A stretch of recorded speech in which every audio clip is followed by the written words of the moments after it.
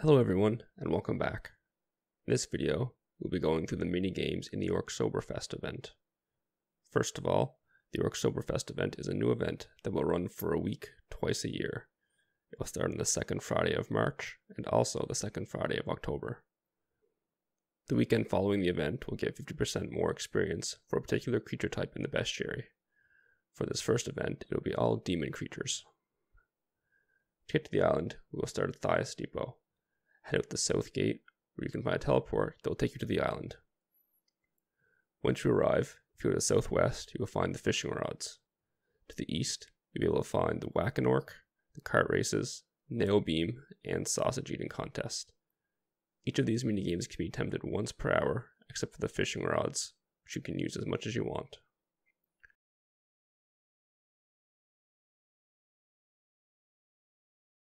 For the Whack-a-Orc, as soon as you jump in, you'll want to hotkey the hammer for your first time to make it easier for future attempts.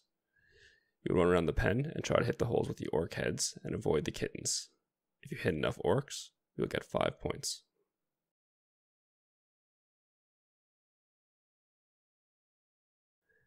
The nail beam can be completed 3 times for 5 points each time. You'll have to drink from the casks until you get the orange message that you are super drunk. This makes it very hard for you to walk, but you have to attempt to make it to the beam and use it. Once you are super drunk, you will only have to use the cask once to become super drunk again if it expires or if you manage to hit the nails. If you're doing this by yourself, you're better off just clicking on screen or map clicking, letting your character find the way. A dwarven ring will not prevent the drunkenness here. If you have a friend to help you, you can just let them know once you are super drunk and they can push you to the board. If someone else pushes you, the drunkenness will not affect you. The kart race can be done solo or in a team of 3. If you are successful, you will get 15 points per person that completed it. This means if all 3 of you manage to get your carts to the end, you will get 45 points each. To do this is fairly straightforward. The cart is pretty fast and will follow you like any other creature. You can move north or south to line it up properly, then make your way to the east. You'll want to avoid getting the cart through the black tar or next to the slimes. Getting the cart on the road or next to the water elemental will give the cart a significant speed boost. Also, there's an annoying dog that appears partway through. There's a fork you can pick up to the left as soon as you start this, and if you use it on the wagon, it will drop meat. This will distract the dog if you manage to make it walk over that square.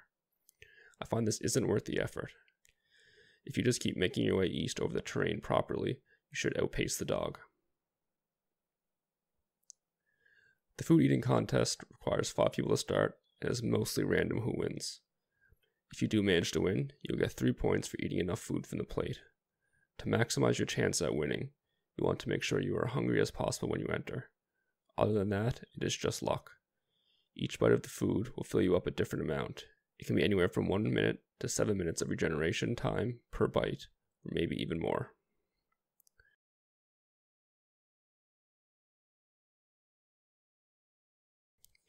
Lastly, we will cover fishing.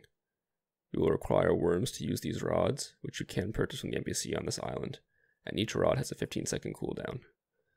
This means if you have the rods to yourself, you can run between them all to use multiple. If you are online at a busy time, people could be fighting to click the rods and pushing the others out of the way. You must first use the simple fishing rods to catch a tiny bass.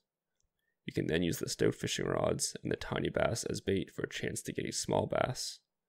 Finally, you can use an advanced fishing rod with the small bass as bait for a chance to catch a bass. As soon as you catch the bass, you'll be rewarded 10 Festa points. It seemed to take me about 5 to 10 small basses per regular bass that I caught.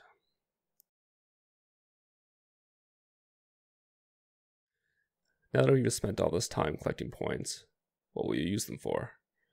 You can turn them into the NPC for new furniture, treats, cakes, or lots. The lots have a chance to give you one of the new plushies that can be seen behind the NPC. Hope this can give you some information to start collecting some points during this event.